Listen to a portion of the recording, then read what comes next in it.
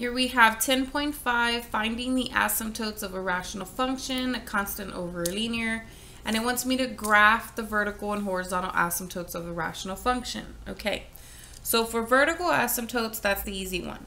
You just take your denominator equal to 0 and solve. And that's how you find your vertical asymptotes. For your horizontal asymptotes, you really have to take into account the degrees. Okay, so for horizontal asymptotes, there are two cases.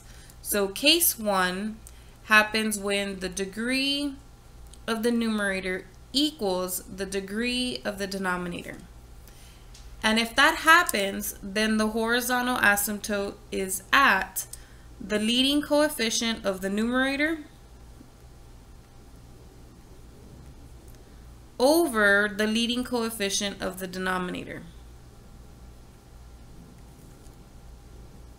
Okay, and eventually we'll see that, so we'll show you what that looks like.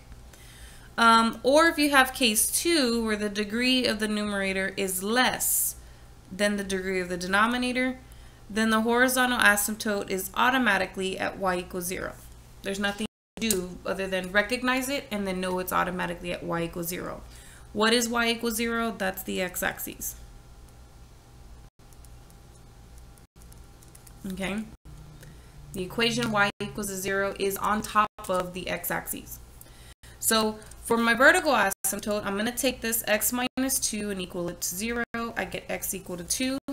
So then if I graph that, that's here, which means I will draw a dotted line at 2. In the computer, you're going to select the button that looks like a vertical line. You're going to click it and you're going to place it right on the x value 2 and let go. Okay. For the horizontal asymptote, you're going to click on the button that goes this way. And here, what is the degree? The degree of my numerator is actually 0 because there's no x's up there. The degree of the denominator is a 1 because I do have an x and the exponent is 1. So the degree of my numerator is less than the degree of my denominator.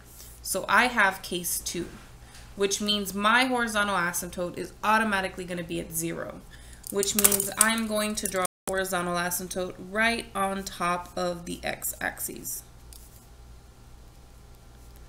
And so this is where my vertical asymptote and my horizontal asymptote should be drawn inside Alex.